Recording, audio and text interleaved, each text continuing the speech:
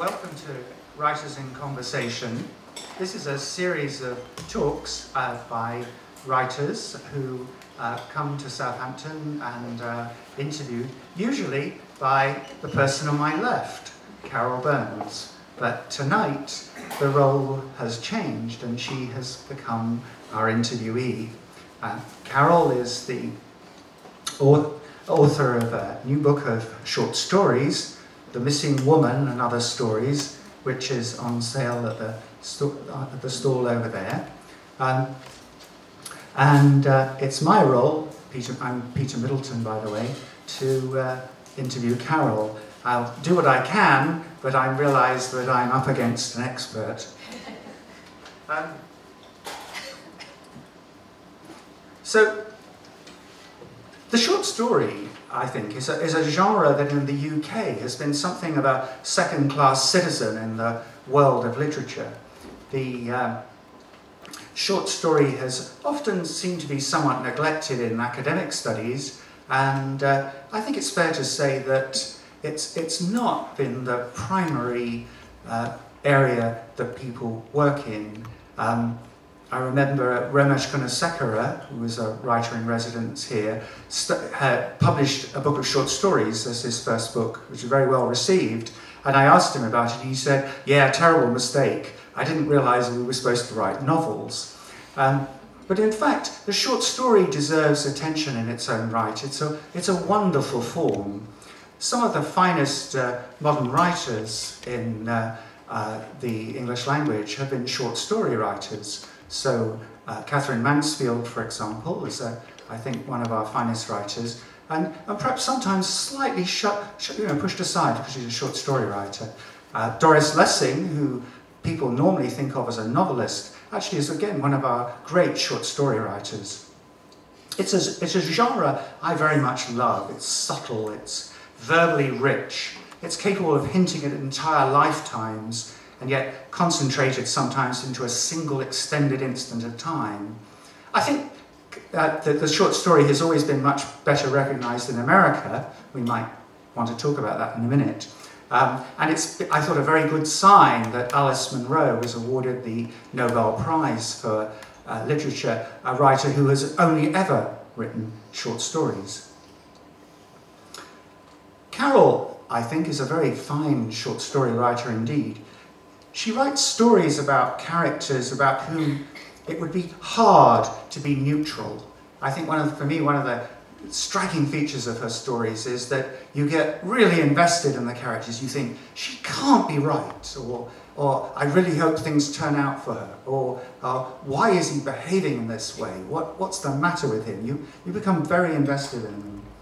I think sometimes they're stories that almost might be narratives that you present to an analyst, stories that draw you into intense questioning of behaviour, motives, and the choices made by the characters. So there's a story called Other Women, and there's a character called May, and she's having an affair with her best friend's husband, and we become really fascinated but exasperated with her as well. Why is she doing this? Why is she behaving this way?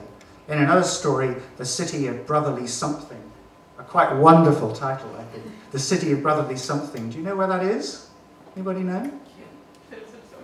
Philadelphia, yeah. The City of Brotherly Something, the missing noun, hidden by that evasive word something, points readers to the theme of whether certain actions and choices are signs of love. The character Tree, or Teresa, her inability to decide whether she loves her ex-lover David and whether he still loves her, points us to the mystery of her father's remarriage. Is it for love or companionship or out of grief or for some other reason? And it makes us readers think hard about all these characters and their doings. It seems to me, Carole, you really like to present dilemmas to readers and invite them to reflect on what's happening and why. Could you perhaps just reflect on this aspect of the fictions you write? And I know that you're keen to read us a story as well. I remember Peter was on my interview panel and I was hired here, and he said some things like that about my story, and I said, "Oh, can you just keep talking? I don't want to answer that question. I just want to have Peter keep talking about my stories." Anyways, thank you, Peter. That was a lovely introduction.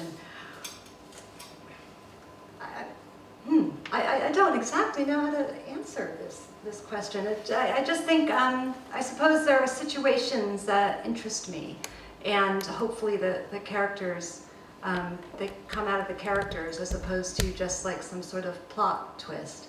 And when I think about writers who are influential to what I wanted to do, even though I don't necessarily want to write sentences like Henry James, the way he traces a woman's, especially consciousness, is something I was really interested in. It's something I suppose I aspire to. And if, in a way, if that's coming through with, in the way you spoke about it, it seems like that's coming through a bit in terms of their consciousness and their dilemmas and their choices. So I know that you've been thinking of reading The Missing Woman, and that seems to me a story rich in these dilemmas. Could you perhaps introduce it to us? No, I'm just going to read it. Okay. Jill felt the baby breathing sleep into her arms as she watched the mechanic hoist her bicycle onto a lift. The gears were noisy, shifting before she did. The mechanic turned her wheels to listen. Quick, click, click, clicks like a stream over rocks. Heard the gears shift, shifted them himself. He reached behind him without looking to grasp a wrench with his right hand, tossed it lightly to his left as if it were a girl on his arm, then stepped forward to stop the spinning wheel with the palm of his hand. All of it, Jill, the bike, baby Trina, the shop, suspended by his gentle motion. Hey, what's wrong with it? Her husband strode into the shop holding their daughter April's hand. She was silent as she walked, thumb in her mouth, still not fully awake after falling asleep in the car. He had on his Saturday voice, the voice Jill hoped to hear when she woke in the morning, cheery, friendly, open to the day. His job as a prosecutor had been snapped shut in his briefcase or maybe tossed in the shed where Michael kept his tools. Jill didn't care where, as long as he disappeared. Just needs a little adjustment, said the mechanic, maybe also the shop owner. He was thin, tall and thin with grainy blonde hair, so sandy it was nearly gray, no sheen at all.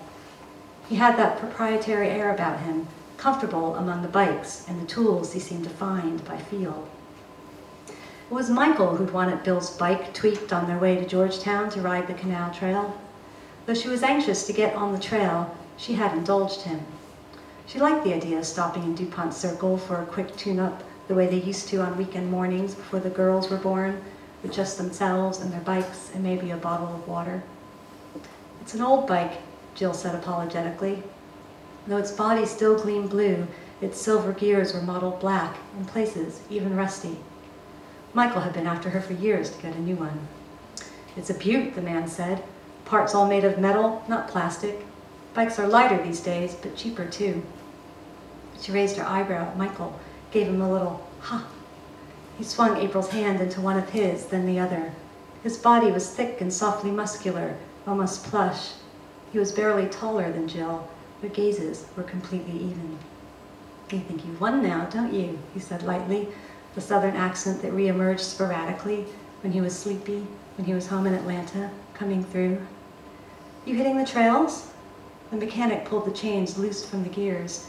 In his hand, the metal links looked elastic. We're going to drive down to Georgetown, take off from there. She described the route, taking the Capitol Crescent Trail until it intersected with the canal, following the dirt towpath as long as they dared with the girls in tow. Michael used to prefer the paved efficiency of the Capitol Crescent, had liked getting lunch at one of the restaurants where it ended in downtown Bethesda. Now he had decided the canal trail was wider, flatter, less crowded, and therefore safer for the kids. Jill took this small gift gladly. She liked looking left to the river, right towards the canal, as if she were floating between two bodies of water. I have a favorite spot, she said, shifting Trina carefully to her other shoulder. The baby squirmed but didn't wake. Near Lock 7.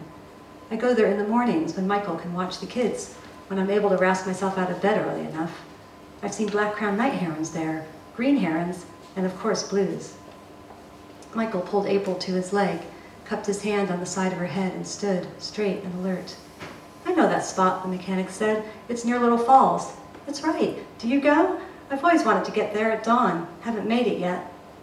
They chattered on about routes, favorite mini trails that went down to the river, where Jill would get off her bike, walk through the trees and brush, and to sit and watch the water. As the bike guy went in back to get a part, Jill grazed her cheek on Trina's baby hair, her warm head. She closed her eyes and remembered the last time she'd been able to get out at dawn before Michael went to work, the feeling of weightlessness as she took off on her own, of danger even, as she slipped through Michael's overprotective worry. It was probably 2 months ago now. It had been only the second or third warm day of spring. She gazed around the shop and found Michael staring at her with snap black eyes. "You shouldn't spill your life out to strangers," he said. She stood still, held Trina, tried not to wake her. She whispered fiercely, "Michael!" Freaking giving him your minute-by-minute itinerary? He lifted April to his hip, but she wriggled down. He kept hold of her hand as she tried to escape to run around the shop. "You just shouldn't. Everyone uses those trails. He's not an axe murderer." The mechanic returned as Trina was beginning to fuss herself awake. Jill wrapped her arms around her and swayed in place. The world, she thought, wasn't a crime scene. But she kept quiet. Maybe she had been talking too much, because the bike mechanic didn't speak either. He stepped to the front of the bike, spun the wheel, lifted the chain off, reached back for a tool, listening, concentrating only on his work. Jill knew from his fluid movements that he'd be a good dancer. His touch was light yet attentive, his lead just that, a lead, not a push. So light you felt you were leading, the same way he let the bike lead while guiding it, just the same. He was probably gay, a thin dancing bike mechanic in DuPont Circle, so Jill let herself imagine dancing with him, his hand on her waist, his movements graceful. She could almost feel him guiding her as she held her baby daughter close, her husband, dark, stocky, by her side. So the next section is Michael's, and they leave the bike shop, they go down and set up all the various equipment they have for this, what used to be a simple bike trip. So, Michael will be, they start off at the end of this scene. Michael's in front. Is that right? I can't remember. Michael's towing both girls and Jill's in back, and so he likes that because then everyone's in sight. And anyways, the only thing you really need to know from this section is Jill has a nickname for all these things that they do, and they call this entire like car and bike seat and everything, she calls it the Royal Entourage. Now they're on the bike trail. Ahead, 2 women wearing pants and jean jackets, as if it were cold out, were halting people on the trail. A younger woman, long black hair slipping forward in greeting, held out a friendly hand when she approached people. The other, older, with silvery blonde hair, stood back. They stuck out as incongruous. Political petition, Jill thought, here on the trail? Some people whizzed by on their bikes without slowing down. Even from a distance it looked rude, and Jill resolved at least to stop and hear what they wanted. "I'm sorry to bother you." The younger woman, carrying flyers, smiled in apology. Her face was pale as winter. "We're looking for a friend. She's been missing since Tuesday." "Since Tuesday?" Jill counted the days as she and Michael stood astride their bikes. She'd been missing for 5 days. The woman's sing-song voice nearly lulled the menace right out of what she was saying. Was her friend even alive?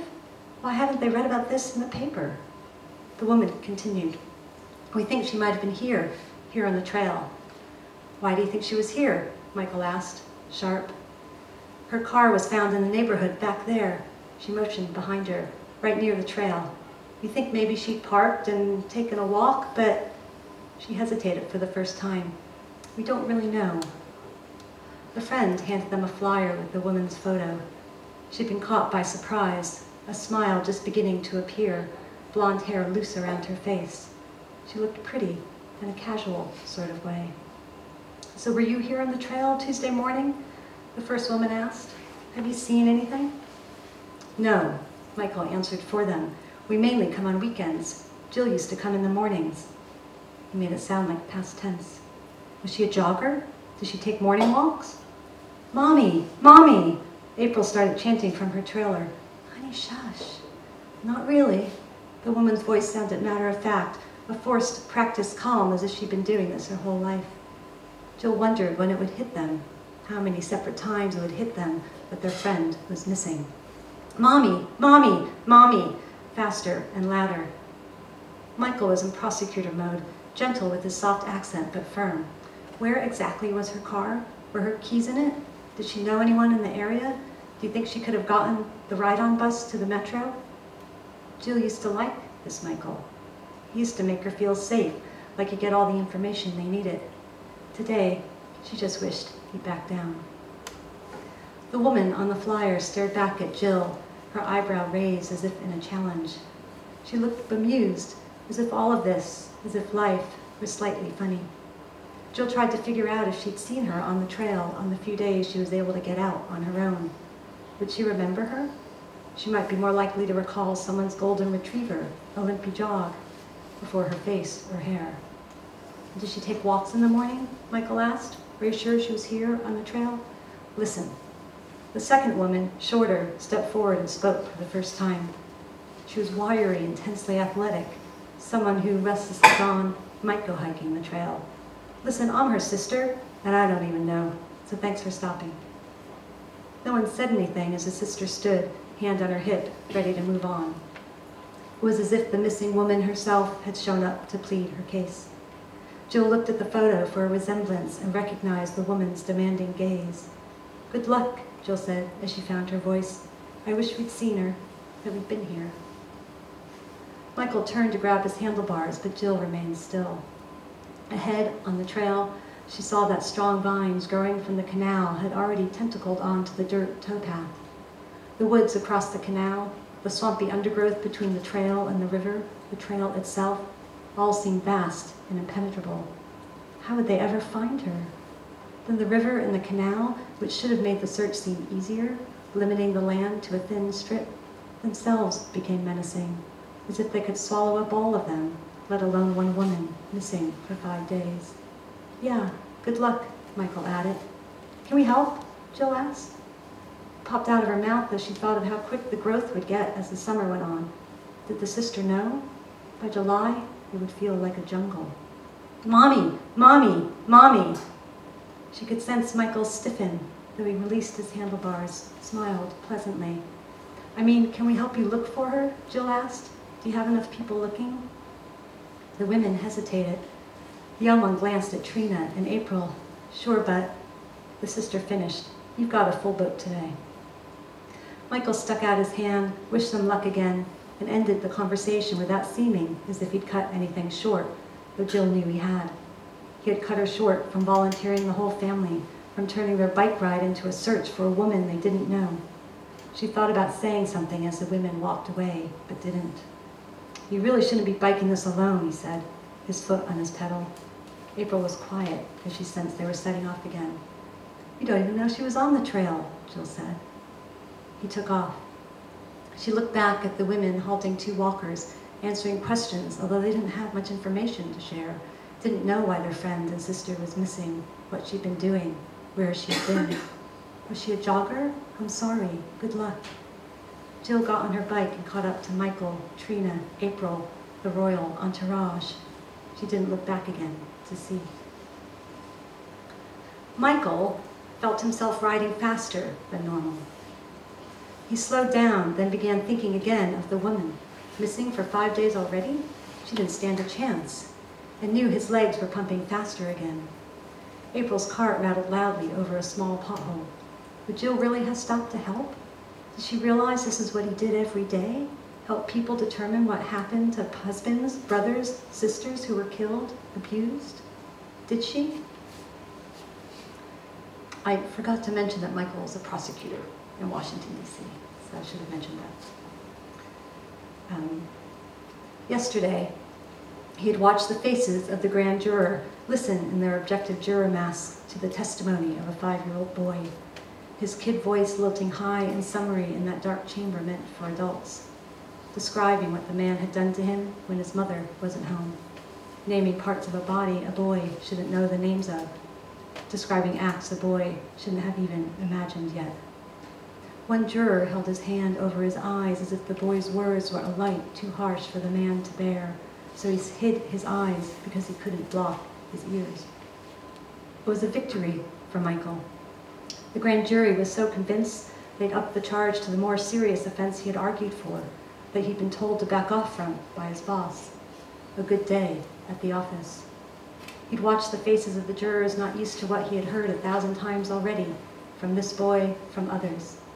Maybe that's what scared him, knowing too much, being inured to it, not trusting himself to be careful enough, so he was too careful.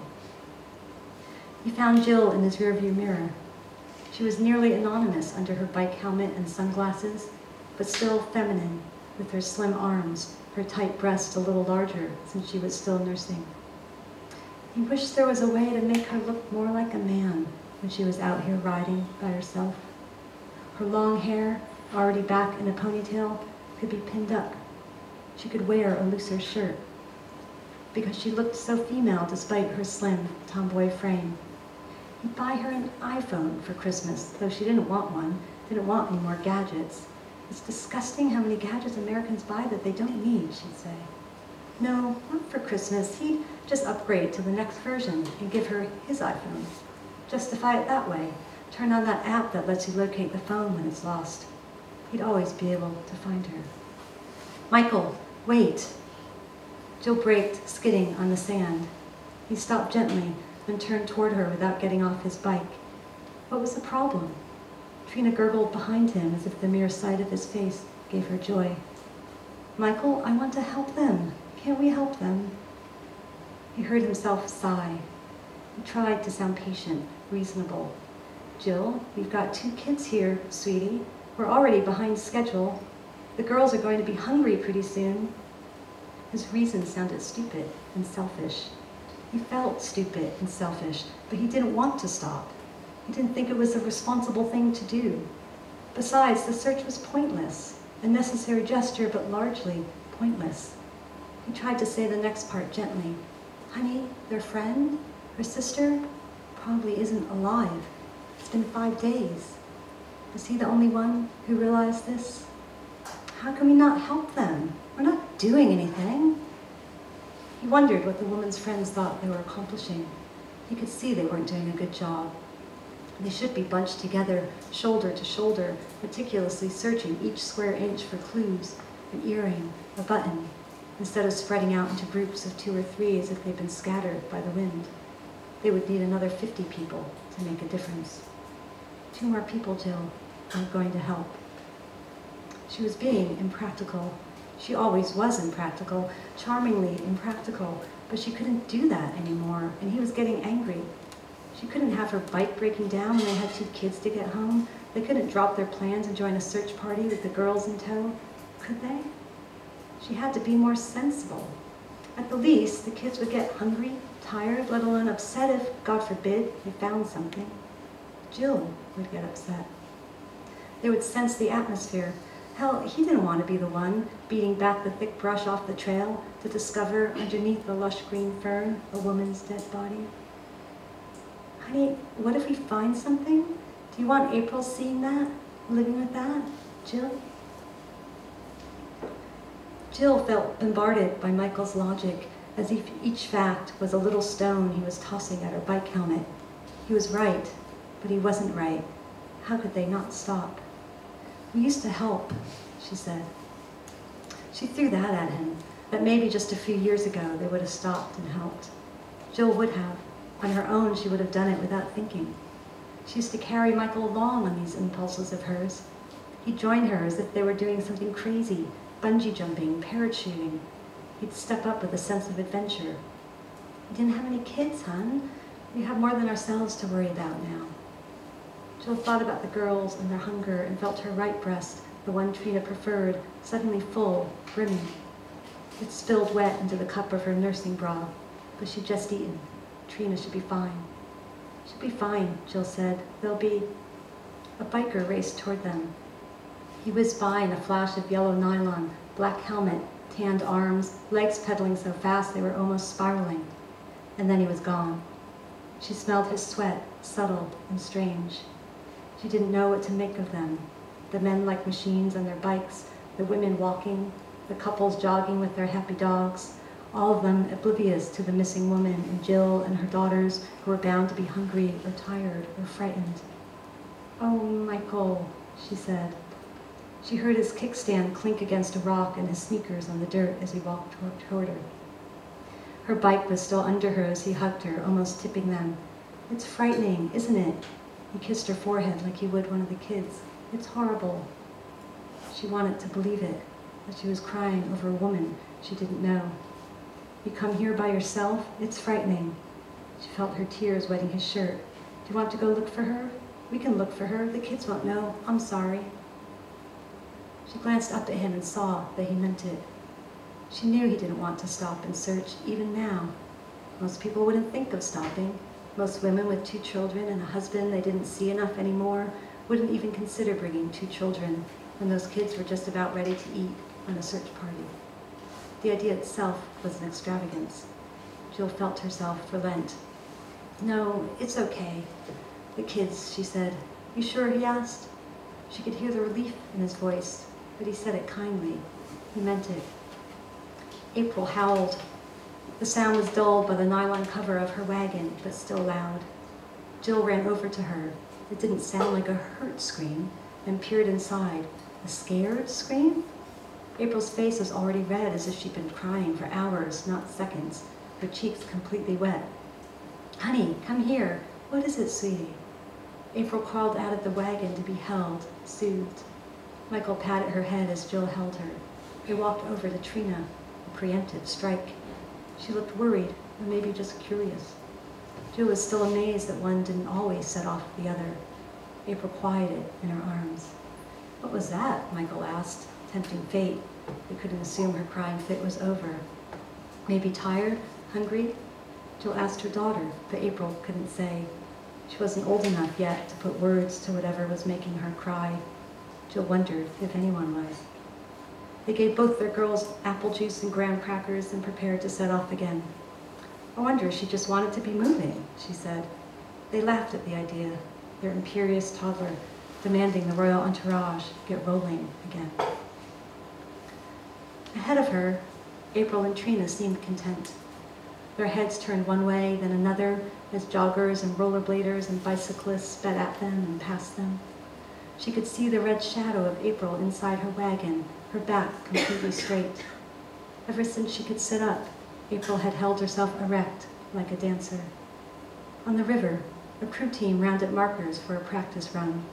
A pair of kayaks, one yellow, one red, glided downstream. In rhythm, their paddles flashed in the sun. Michael's bell ching-chinged as he passed a pair of walkers. A muscle twitched under his nylon shirt. He held his back straight, barely turning to look at the river or the canal, interested only in going forward. As she followed him, she wondered for a moment if he still loved her. As he pedaled swiftly on, relieved to be going again, relieved her fit of willfulness was over, she felt this piece of him resisting her, steel-like, unyielding. Of course he loved her.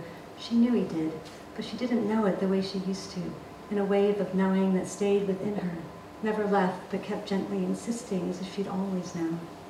Now she knew with her head. Of course he loved her, first with her head, before she could feel it in her heart. She also knew she'd regret not stopping, all day and all night and all weekend, and years later, if she thought of it, she'd regret not stopping to help search for the missing woman. She wondered if her regret over not stopping would make her stop the next time. And she knew it wouldn't, and her regret turned inward as she wondered what was missing, why she wouldn't be able to stop, why the kids and Michael and the fear of not being able to keep her family whole made her unable to follow her instinct to reach out. Thank you.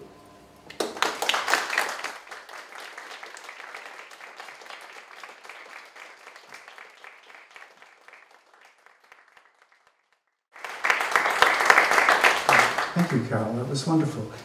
What I particularly noticed in that story, as in a number of others, is that you're very interested in those moments when that we shift from the heart to the head, or the embodied self to some more abstracted idea of who we are. There are several moments in that story. I was struck by another story where you have a character who's kissing or thinking about kissing on a first date, and she says, "It's a little like landing in a foreign country," which was, I thought, a wonderful sort of comparison. But you're very interested in these moments of visceral, intimate embarrassment, or moments when the self, the embodied self, intrudes on consciousness. I wonder if you could say a bit more about this. It seemed a very, very powerful part of your writing to me. I suppose to me it's a reflection of inner conflict with the character, where often you have an instinct to do something, or you want to do something, and then your head stops you. And I also think that there's often we can just feel things instinctually in a way that our head can rationalize them away. And with the title of The Missing Woman, I mean, The Missing Woman wasn't the first story I wrote, and it wasn't either the title of the collection. It was one of the later stories I wrote. And when I wrote it, obviously the title of that story would be The Missing Woman. And I thought, oh, this is a perfect title for the collection, because the women are either literally missing, like this woman who's disappeared from a bike trail, or a mother who's in rehab, or they're metaphorically missing some piece of themselves. So, and that has to do with the conflict of something they're not listening to in themselves, I think. I do have a funny story that when I was in Washington, D.C., and was having a... Sorry. It's okay.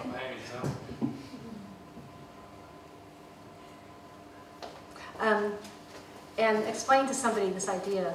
I at the time hadn't used the word metaphorical. I said that, you know, as a woman are literally missing or missing a piece of themselves. And the man said, like an arm? So I always use the word metaphorically now and there. Now, you mentioned Washington. I wonder if you could tell us a bit about your background and how you came into writing. You worked as a journalist, didn't you, at one time? Do you think working in journalism has led you into writing, or helped you in your writing in any way? Oh, I think it was a stop along the path. I mean, I always wanted to write, but I didn't have the moxie to just go and do it. And I also knew I needed some kind of way of earning money. And so when I was an undergraduate, like a lot of my students, I had an English degree. I studied English, but I took the creative writing class module here and there. And, you know, and I loved those. But I knew I had to get a job, so I volunteered for the student newspaper. And then I sort of fell in love with journalism itself, and that was after my BA. That's what I did for 6 years full-time. But there's a moment when my partner at the time was, you know, the New York Times, as you guys probably know, on Sunday is about that big, and there's about 80 sections. And he was pulling all the news sections, and I was pulling the book review section. And I thought, wait a minute, this is what I want to be doing. And so then I started taking graduate classes, and then I enrolled in the MFA program at Columbia. I see. Because I always think of journalism as a great training in several aspects of fiction writing that are vital. Above all, being a good observer, being able to notice what's happening and then find words for it. But also sort of thinking through, if you like, the evidence for the story. What kind of journalism are you doing, if I might ask? Oh, I was very much, in those early years, a local news reporter, working for, you know, medium-sized newspapers in Connecticut, which is where I grew up. And at one point, we joked I had the 4-H beat. It was health, humanities, human services, and holiness. We covered religion. And then I covered education. And then after I went to graduate school, I started freelancing for the New York Times, and I was covering sort of statewide Connecticut issues. So I was really much very much a news reporter, but also loved writing feature stories. And so that was probably a way of being a little bit creative. Yeah, I feel in the story that you read to us that I can see the journalist somewhere in the background in the portrait of the prosecutor. There's something that one of the characters says, and I'm going to forget which. It's a long division, I think. But there's a character who, as I read the story, is sort of obsessively worries over the lost moments of a life. You know, that nothing must be lost, everything must be remembered and recorded and sort of almost relivable. And I wondered, it just intrigued me as just an insight, because your story is ambivalent about that, but that must be something else that you've thought about as a writer. Well, I suppose the story I just read has a lost moment of what would have happened if Jill could have sent Michael on with the kids, really, and stopped herself. I mean, there's a lost moment there, and that's I mean, she talks about it, that it will haunt her in some way. Yes, that's sort of powerful. I think in a moment I'll ask our audience for questions. I guess I've got sort of, if I may, just ask one more. Actually, I want to ask you a couple of questions. Actually, one was just in the story that God who was himself whispered in her ear. You have a portrait of a storyteller, a professional storyteller, and I highly recommend this story. It sort of folds in on itself, so there's a story within a story, almost within a story. But have you ever done that? Have you ever been tempted to be a storyteller? No, I'm really not at all like that. The way, but I have a friend who is a storyteller, and in fact, I stole his story. That is my friend, you know, telling his story. The rest, of course, isn't true.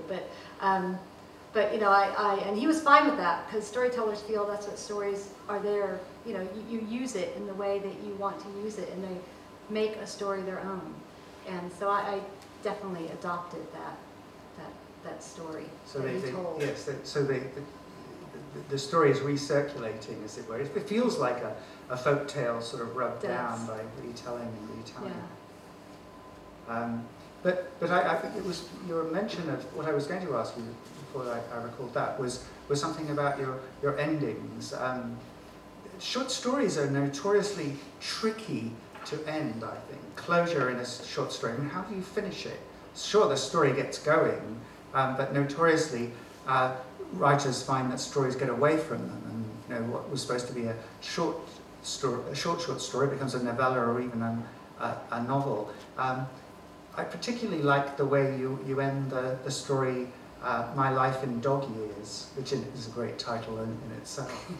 But could you tell us something about how you think about endings in stories? I think they sort of find themselves.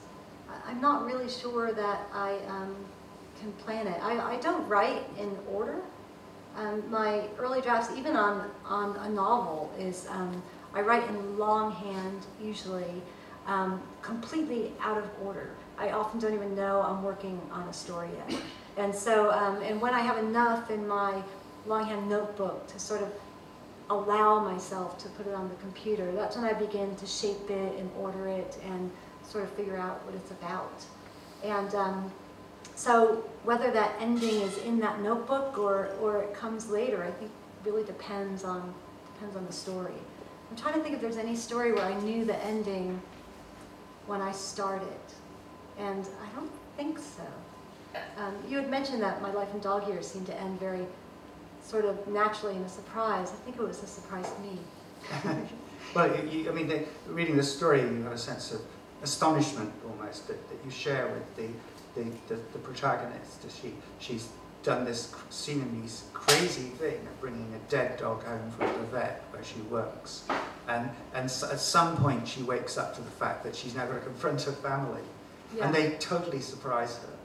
Yes, and again, this wasn't a student today asked me how you go about putting symbols in your story, and I said, you can't really try to do a symbol because then it ends up feeling like a cymbal, you know, like the kind that you crash together. But anyways, what I liked about that ending is while it's about, ostensibly about the dog, she's worrying throughout this whole story about whether her family will support her trying to become a veterinarian. And while the story doesn't say that, and I don't even know for sure if they do, the point is that they're behind her and they get her, and that seems almost more important. Yeah, and you don't. It's a wonderful example of showing and not telling. As a reader, you think, oh goodness, they do care for her, despite her doubts and concerns. I guess the other ending that really quite stunned me was the ending of a story called Changing Colour, about a very painful experience of losing a child to a cot death. And it just ends with the protagonist out and sitting in the garden looking at these tulips, which have been a sort of motif in the story, and she just says, "These are the things I wanted to teach you. Tulips, grass, red, yellow, the sun sets, the moon is full, I am here." And that struck me as a wonderful ending, and again, totally unexpected. Thank you. That story started as a personal essay about growing tulips. And at some point I was I'd created for myself a little writing residency in Provincetown, Massachusetts, which, if any of you know, is at the very, very tip of Cape Cod. And I was working on my thesis for my MFA, which is like a dissertation. In fact, the MFA was 150 pages, the dissertation, so it was really more like a PhD. And anyway, so I'd taken myself off for 3 weeks in Provincetown in January, and there was an open mic, and I looked at this little essay, and I thought about writing, and I thought, no, this isn't any good, but I thought there's something here that I should save. So I took the tulip part of the essay and then created this story out of it. But I think the ending came as part of the story. That wasn't part of the essay. Right, you know, that feels very integral. It feels like the only resolution that it feels the right resolution, and it brings in the reader and the absent child and the tulips, and we don't know which is which. Well, I'm sure there are questions that you're wanting to ask Carole, so let's open this out to the audience then. Do I have any questions for Carole? And I was just going to ask whether you feel that when you're writing about America or revisiting your stories about America, whether things all seem slightly different now, or whether it's a slightly odder experience than it might have been, and maybe even a more creative experience. Yeah, it's interesting that the story that is God, who was himself whispered in her ear, is the only story that's set in the UK. And there's one other there's one little flash fiction sort of set in London, but really it could be anywhere. And then there's the story about the mathematician that's set in France, and they're both English. But otherwise, all my stories are set in America, as is the novel that's gone around to publishers right now, as in the novel I started this summer. So it's odd. I know Margot Livesey is a Scottish writer who lives in America, and she said it was a big deal for her when a segment of her novel was set in America. Like, her work is still set here. So it's interesting. I think, though, that the current novel, at least, I think I see America with a bit more distance. That's extremely useful. The only thing I worry about is, do I still know what it's like to live in America? Because part of the novel's set about 25 years ago, and part of it's set in the Obama era. And I've never lived in America in the Obama era. So, but it does feel like that's still what I want to write about. Do you think you might write a Welsh novel one day? I don't know. I'm pretty happy I've written a Welsh story. Yeah. I'm going to just leave it at that for now. It's got rugby. It does have rugby in it. It even at one point mentioned a specific player who was maybe been one of the reasons we lost yesterday or Saturday. which is a big moment of mourning in Wales. Anyway. Yes? It rather carries on from what Julian said. You use dialogue very effectively in stories, but do you feel, now that you're living in this country or in Wales, part of the time, that do you still feel tuned in to the sound of American voices, or do you feel that it's not really an issue? Do Americans still sound the way you remember? I think so. I mean, I have to be a little bit careful of not inserting something like, there aren't that many British words I've completely adopted, but lou's one of them, mobile's one of them. I still call what you stick luggage in your car a trunk. I don't really call it a boot. So there's a lot of Americanism that's sort of kept. I suppose that's one of the aspects of being a little worried about writing in contemporary America. 20 years ago, I know what people sounded like, but now I hope I'm right. Yeah. I'm interested to see that some of your stories are sort of inspired by your reactions to works of art. So I was just wondering how that sort of comes about, really, whether it's like, it's when you see the work of art straight away, or it comes about over time and sort of reflecting on it, or that sort of thing. Or... It actually came out of a project that I do with my partner guy, Paul Edwards, who's a painter. And some of you may know Callum Kerr. I started this project when I was still at the University of Winchester, and at the time so was Callum Kerr, and he started National Flash Fiction Day. He's now the writer-in-residence at the Winchester School of Art. But anyways, his first ever National Flash Fiction Day, all his events were around here. And I thought, oh, maybe I should do something in Cardiff. And of course I was thinking at the same time, Carole, no, write. Like, why are you going to spend time doing another project? You should be spending that time writing. But then Paul and I thought of the idea of somehow joining painting and images and words in this project. It's something we're always interested in. So we started it. And so he gathered, the first time, 8 painters, and I gathered 8 writers, including myself.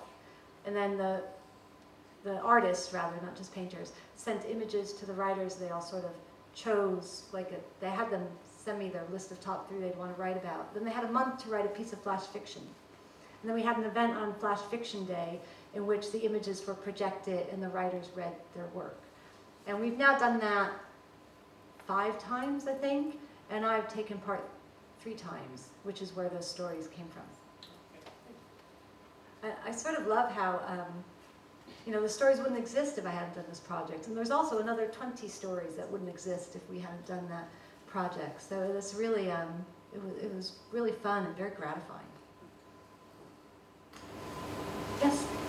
Do you find, like, when you start to write a collection of stories that you have a theme in mind, or is it just that, like, a theme emerges and all seem, or is there a theme at all in your work? Yeah, I think for me, it just emerges. As I said, The Missing Woman was one of the later stories that I read, and yet it seemed like the perfect title, that it fit all the stories really well. So I think the theme for me is subconscious rather than conscious. And I've never sat down to write a story, oh, I need another story for The Missing Woman. It just doesn't work that way for me. Yes? Yeah, you might remember me from your module last year. I most certainly do. Yeah, no, I was actually wondering, like, in your current set of short stories, were there any, like, on a similar note to your module, Great Writer Steele, were there any writers you feel that you stole from in that, or, like, Yeah, thank you for asking that question. I wanted to ask her that. I don't think there's any that were really specifically modeled on a particular short story by somebody else. Although I do think my, maybe a style or maybe an attention to detail is something that I value in other writers, so that's something that I'm looking at. And the new novel I'm writing, hopefully, it's a novel, I am actually quite studiously thinking about The Great Gatsby when I write it. In part, I want it to be shorter.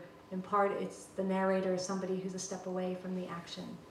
And so that's something that and also it's so beautifully plotted. So that's something I'm a little bit more consciously looking at than I have, I think, with any of the stories. But how did you sort of come to the short story? I mean, is that through reading particular writers, or is there, have you, I mean, are there particular writers or many writers, or how does it?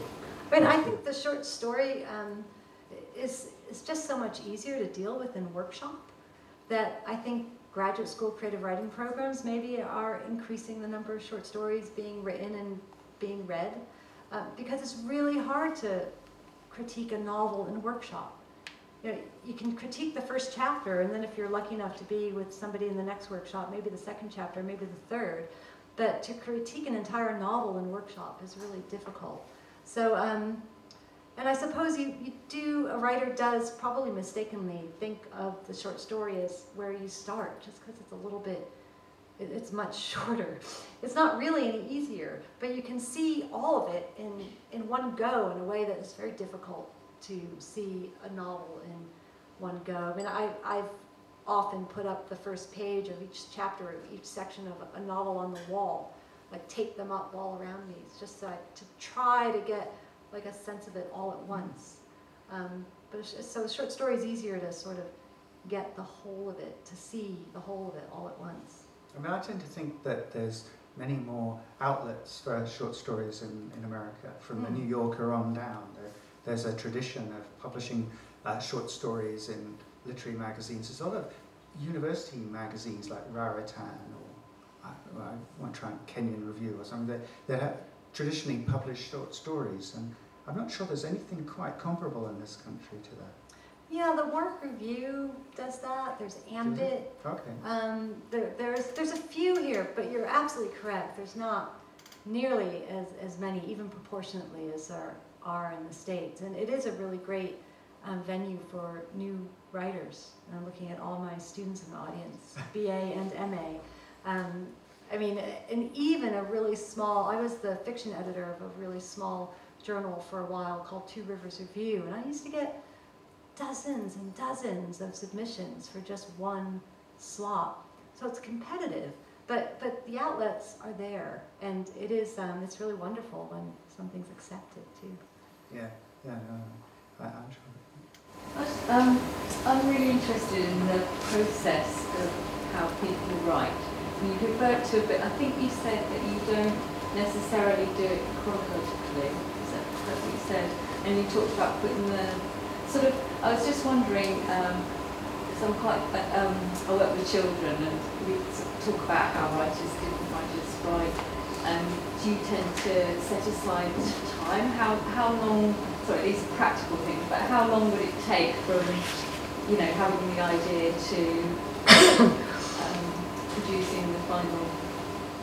Yeah, it really depends. But The Missing Woman I wrote pretty quickly, for me, in about a month. I had a really good draft, and that's really quick for me. And it was, well, I mentioned it was inspired by, unfortunately, by a colleague when I was working in Washington who did disappear. So I was in the search party that this couple runs into. And I had no plans to write about this. I don't think I could have written about it directly because it was horrible. But I ended up writing about it somewhat indirectly. But I think that's why that story came about so quickly as well. It was really something I really had to deal with, grapple with in some way. And the God who was himself who whispered, the God who was himself whispered in her ear came pretty quickly as well. But other stories like The City for a Brotherly Something, that was in gestation for ages, for years. Like I'd have a draft, and I think I needed to, I just wasn't happy with it. And it really wasn't until I wasn't even going to include it in the collection. And I sent it to my editor and thought, you like this? And she did. So then I worked on it a bit more and tried to intensify it a bit. So it just varies from story to story. Question over there. In terms of, so you were saying, as Christian asked, you were talking about writing inspired by art, and with The Missing Woman it's writing inspired by an event in your actual life. How often is that, so that inspiration coming from almost vaguely something from your actual life? Do you find you often sort of autobiographically write in a disconnected way? Or are you more often writing completely fiction? Well, it's all fiction, but some of the stuff, like the Missing Woman, was more well, it was inspired by something autobiographical, but the main story of that isn't. And then things like there's a story, Honor's Daughter, which is in part about a father trying to deal with an anorexic daughter and try to sort of talk her through wanting to live. And that was a bit inspired by a school superintendent I knew. He just mentioned one or two things about his daughter and mentioned that she was anorexic. And so, I mean, but I knew very little and just sort of but was interested in that whole idea. And then all sorts of stuff for that story I made up as well. So I suppose it's not surprising that some tiny little anecdote I'll hear will sort of just get me thinking and writing. Often, when I don't know what I'm writing yet, I'll often go out with my notebooks somewhere so I'm not distracted by email and everything. And you know, when I don't know what I'm writing, I'll just write. And so I might write a paragraph about something that somebody told me, and then I write something else that I remember, and then it just spawns other ideas and other descriptions, and at some point I think, oh wait, this might be a story. I think you always have to write what you don't know as well, even if you start with what you do know. In my Off the Page book, there's this marvelous quote from the really great writer Stuart Dybek, who says, I write what I know so I can write what I don't know. So you sort of maybe start in some place and then like push yourself into another place. You couldn't only, I don't think, write what you know. At least I don't think I could. I'd get bored. I'm glad you mentioned Off the Page. Just tell everybody a little about that project and how that came about. Yeah, well, part of my journalistic career before I moved here was I was working for WashingtonPost.com as an online news producer. And on a slow news day on a Saturday, the woman who ran the online discussion section, which were interviews with people that were online, and members of the audience could send a question in, and the producer would sort of field those questions and send them to the guest, and the guest would answer them, and they'd go out together live. Anyway, we were just chit-chatting, and she said I said, oh, I noticed you had this author on the other day. She goes, oh yeah, we never really get authors on that much anymore. We don't really have time. And I said, really? Would you want author interviews, more of those? And she said, yeah, that'd be fun. I was like, well, I could do something. So it sort of started that way. And at first, when I was still employed with them, I did this once a week. And then for a year, I did it every other week. And it ended up, I had 43 interviews. And at some point at a writer conference, somebody said, that would make a great book. And I thought, oh my God, she's right. And then I began to pursue that. Sounds wonderful. So you were sort of able to think, well, who would I like to talk to this week it was about fiction? So great. It was also, yeah, I mean, and you would base it on whether somebody had a book coming out. That's when authors are the most accessible. And so I still remember the moment when I called Martin Amos's publicist in America, because he was coming out with Yellow Dog at the time. And I said, would he be interested? And all of a sudden, he was. And I said, well, you know, sometimes often people would be on the phone, so they wouldn't have to come into the office, and I would type like a frantic maniac their answers as they dictated them to me on the phone. Send them out live. It'd be live for like 1 hour. But anyways, I said, well, he can either go by the phone or we can do it by email if he wishes, etc. And they said, oh, he's terrible with technology. I'll just have him come into the office when he's in town. I'm like, oh, okay, that'll be all right. Sure, I can manage that. And I was secretly quite excited. And he was unbelievably gracious, I have to say. But I've seen him since, and he wasn't maybe quite so gracious. He likes to provoke, doesn't he? But he went up in the elevator. People were, coming up to him and asking to sign the book, and he was just incredibly gracious. And I have to say, when he answered questions, incredibly intelligent. He quoted 2 Philip Larkin poems from heart. Wow. Okay. Yeah. That's impressive. Now we're coming towards the end of our time today. Are there any more questions you'd like to send in to the outset? I'm just curious to know that any of your short story ideas, as you start to work on them, whether you feel actually I want this to be a novel, I want it to be something longer, a short story. So far, it's been clear to me whether something's a novel or a story, which is good, because I know one writer who said his first novel, 899 pages later, ended up being a short story of 15 pages. And he hated that, even though he loved the story and it was his first thing published, he didn't include it in his collective, Richard Bausch, because he just hated the entire process of that.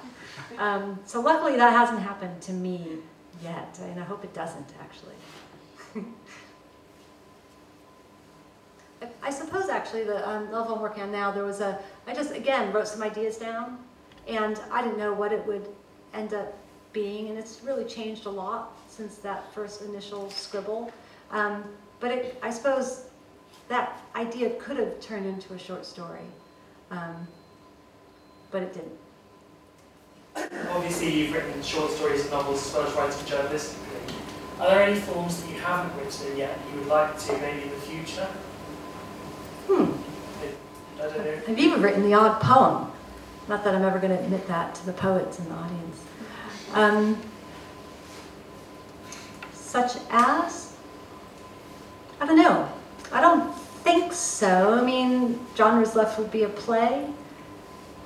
I even did, in graduate school, I made a point of, I took a playwriting class, in part because I'd had this instructor as an undergraduate, and he was so marvelous, I just wanted to take a class with him again. So those are just little scenes. That would be cool, but I don't see myself trying, so maybe I don't want to that much.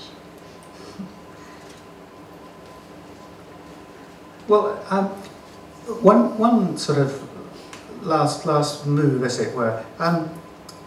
I love the way in, I've got the title, The One I Will, you suddenly turn to the reader, who at least in my case, suddenly jumps back when you say, but you want me to come to my point, don't you? To the culmination of my story, and I plead guilty. I want to know what's going to happen. So you have, I think, a strong sense of your readers. What would you like to tell your readers before we finish? That story is so completely different from all the others that I was almost worried about including it, because it has such a different tone and voice, and yet I remember having such fun writing that. I remember just having a blast, like just sort of trying to flip things around again and again and again, really quite consciously doing that.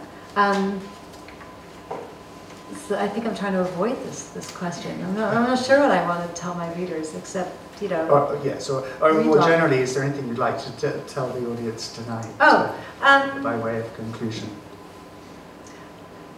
Gosh, I don't know. There's so many of my lovely students here. And I guess I'd want to say, don't hesitate, don't hold back. Just go for everything. You know, just write a lot and don't worry about whether it's good enough. Just do it and have fun. Okay, thank you very much.